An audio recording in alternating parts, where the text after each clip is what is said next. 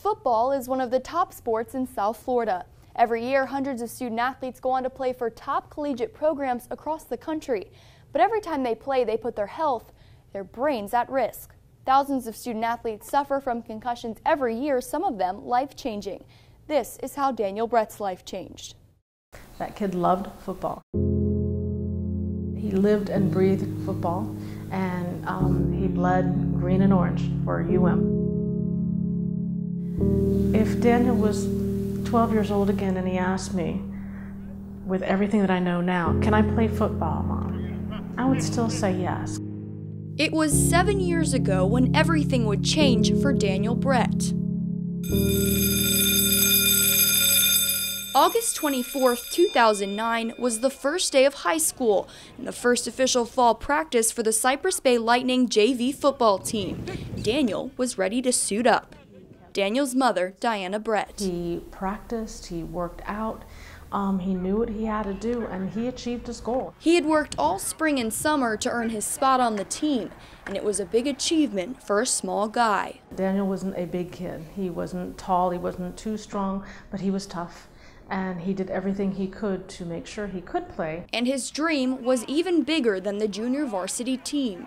Daniel had one goal in life. He wanted to play for the University of Miami Hurricanes. Being a Hurricane had been Daniel's dream ever since he first put on a football helmet and uniform when he was just 11 years old. Now, almost 5 years later, he was one step closer to realizing that dream when he became the starting linebacker for Cypress Bay's JV team. He knew he was going to make it. But that's why it was that important that he showed no weakness. But sometimes we are only as strong as our greatest weakness. Daniel would come to realize this very suddenly when his first football practice at Cypress Bay became his last. Practice was in full swing when Daniel's world went dark. He was on the field, not doing well, and the coaches, of course, come on, Brett, get moving, and he finally said to the coach, I can't see. Chris Ullman was one of the coaches on the field that day. He was banged up and we pulled him out of play. From there, he didn't play with us any longer. It's where he didn't want to stop. He couldn't do it anymore because of the injuries. I knew practice was just about over and I left him a message. Say, if you need a ride, call me, I'll pick you up. Instead, he picked up and I said, do you need a ride? He says, Mom, you got to come in. Coach has got to talk to you. It's a call no parent wants to get. Daniel had a concussion, and it turns out the injuries had dated back for several months, hiding them from his teammates, the coaches, and his mom. And what happened was that Daniel, the entire spring, the entire summer when they were competing and seeing if they can be on the team, got hit quite a few times, but he never told anybody. He was that determined to make the team. Doctors later determined that Daniel had incurred several concussions in the months leading up to the start of the season, but never spoke up. Instead, he followed the silent culture most athletes are taught since childhood. Suck it up and push through the pain. When they fitted themselves for helmets, he was like grimacing. We said, what's wrong? He says, oh, the helmets are tight, and that's why I have a headache. He never asked for anything. He never said he was hurt. The injuries would be enough to keep him off the football field for the rest of his life. His dreams were over, and his life changed forever. I remember he came in, we were told that he had the concussion, that he wasn't able to play anymore, and we were supportive in that aspect, but after he was done, it was finished. Fall turned to winter, and football practices turned to a schedule filled with doctor's appointments. The throbbing headaches only got more intense, and the growing frustration gave way to depression. His grades took a hit too. All of a sudden, everything that he dreamed about, all that he wanted, was literally taken away from him. And it was exacerbated by the fact that we went to doctors after doctors after doctors, and the headaches actually were getting worse. They were more frequent, they were debilitating. They kept on saying he has post-concussion syndrome. Obvious, but there was nothing that was assisting him. Coming up after the break, Nice, Daniel. Daniel's first glimmer of hope at the university of his dreams. How Diana Brett stumbles across a game-changing program at the University of Miami. We'll be back after this. All he ever wanted to do was play football for the University of Miami. Those dreams shattered when he suffered a life-changing concussion on a high school football field. His battle now off the gridiron and in the hospital, Daniel's recovery far from a touchdown. Months of debilitating headaches with little relief in sight. Daniel forced to resort to marijuana to help deal with the pain. That was a revelation. He was very honest about that because he says, "Mom, I'm not a dope addict. I can have anything I want." He says, "But they help my headaches." Diana began to search for answers online, and she came across an article about a teenage boy, his name not published, who suffered many concussions from sports-related injuries. After struggling with crippling headaches and depression, the teen took his own life. Painful for the family, but an autopsy provided answers. Doctors diagnosing the late teen with CTE, chronic traumatic encephalopathy, a disease feared by athletes across the globe. The symptoms, if you want to call it that, are behavior that is erratic, negative behavior, cognitive issues that take you to making wrong decisions. It's a deterioration, it's a disease, and the behaviors that are surrounded by it sounded a little bit like what my son started going through. Diana kept searching for more answers and found another story, another boy, David Goldstein, who, much like Daniel, had suffered from multiple concussions. But David was getting better. He found relief in one place Diana hadn't looked yet. Daniel wanted to go to University of Miami, and maybe these are the people I haven't touched base with. Dr. Jillian Hotz of the University of Miami's U-Concussion program. It's that fragile brain and a whole bunch of fluid hitting the skull. Dr. Hotz is a behavioral neuroscientist, an expert in the field of concussions. Her U-Concussion program is one of the nation's leaders in providing specialized information and treatment for concussions. Dr. Hotz realized the dire nature of Daniel's case and scheduled an appointment just days after Diana made contact. I remember Dr. Hotz later on telling me that when Daniel walked into their clinic that day, this 16-year-old who years earlier was bright, energetic, loving, and living life, looked like an Alzheimer's patient. That day changed Daniel's life with a new diagnosis: injuries to 3 separate parts of his brain. Previous brain scans did not pick up on those injuries because there was no bleeding. He suffered more than a year without proper treatment. But that too changed. Daniel was swiftly placed on a strict regimen of rest. No more playing video games. He couldn't even text his friends. Try and tell that to a 16-year-old who's frustrated and mad and depressed as it is. So it was not easier, but at least now we had some direction of what to do. That direction was the first step. Daniel went to therapy with Dr. Hotz once a week, and very slowly, the old Daniel emerged from the shadows. It was hope, the first hope I'd had in 20 months. We got him on the right medications, we got him on the right therapy, and I did see light. Daniel did come back. He was on the road to coming back. But unfortunately, his emotions and the depression were very set in. His depression led to an episode of frustration at school when he had to be hospitalized. He was supposed to go back to school the next day, but the Bretts decided to give him one more day to rest. He was supposed to go fishing with some friends and to give him a break, I guess, and I was going to go up and get him. But she was never able to get Daniel. Diana ended up at the hospital caring for her daughter instead, who got a concussion of her own on the same day. At the time, Daniel's father and I were separated, and I was home with my daughter.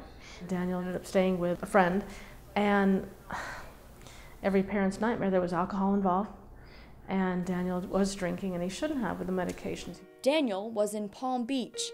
Diana was with her daughter more than an hour away. I didn't know it, and his father didn't know it, but there was guns involved.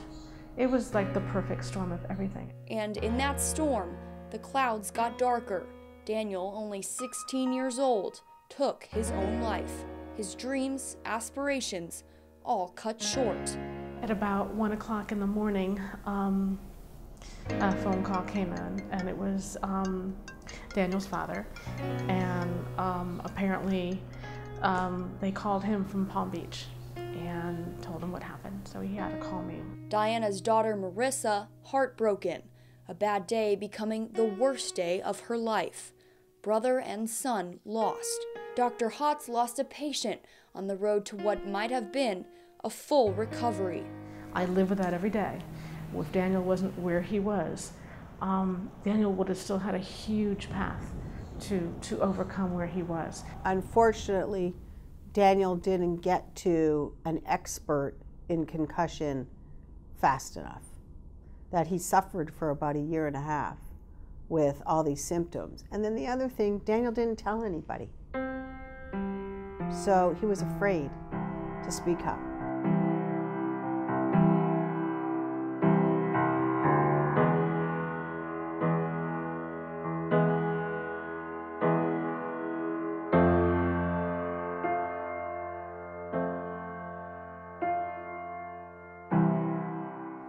Up next, how Diana Brett has turned her family's darkest time into a beacon of hope for others, and what the U-Concussion program is doing to revolutionize the way concussions are managed and prevented nationwide.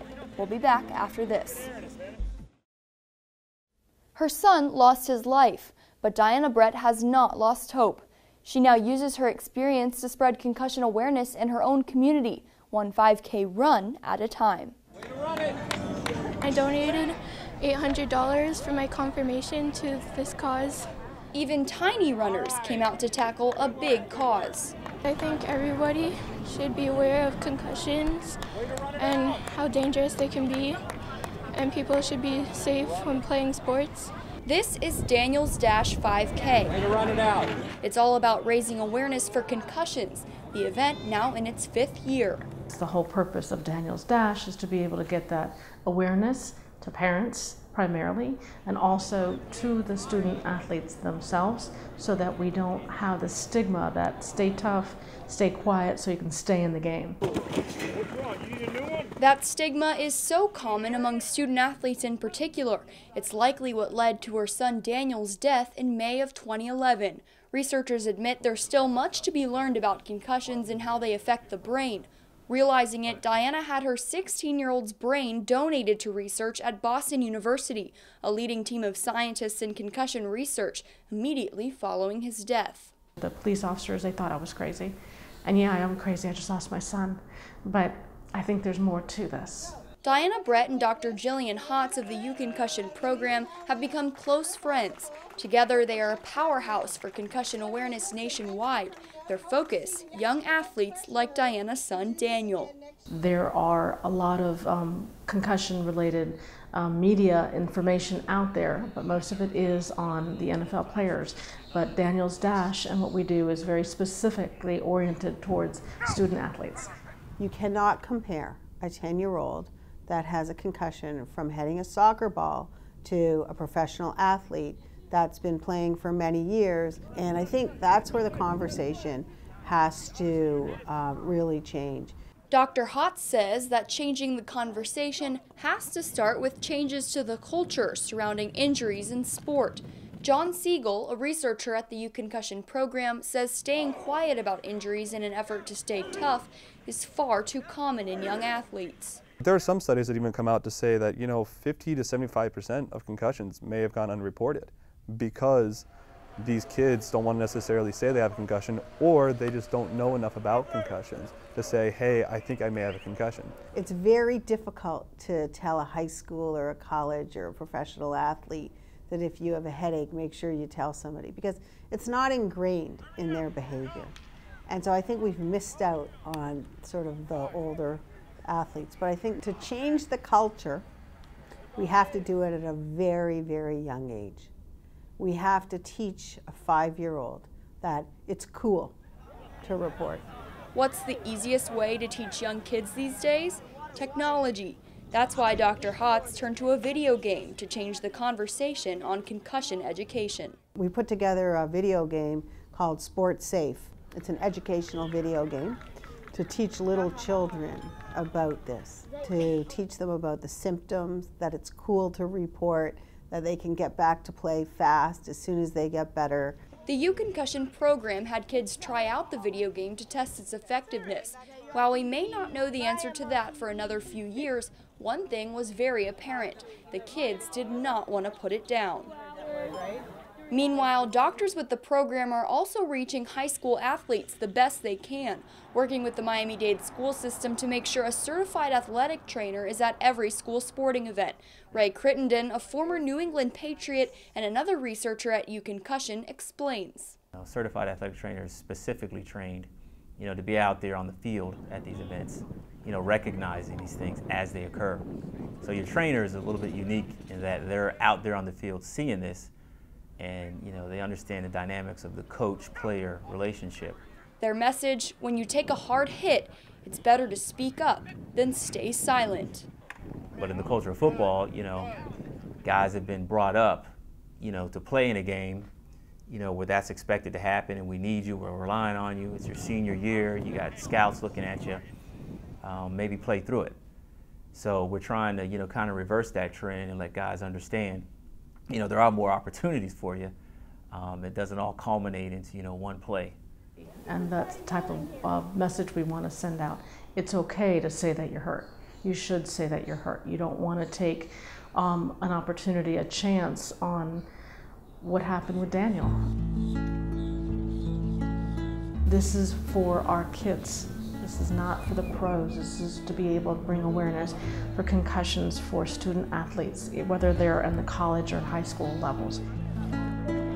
Diana has already accomplished so much to bring awareness to concussions, but her journey to keep Daniel's memory alive is far from over.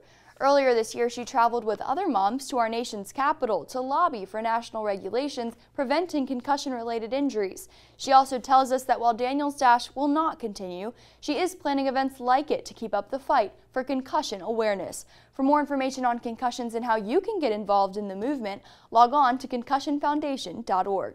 I'm Erica Orstad. Thanks for watching.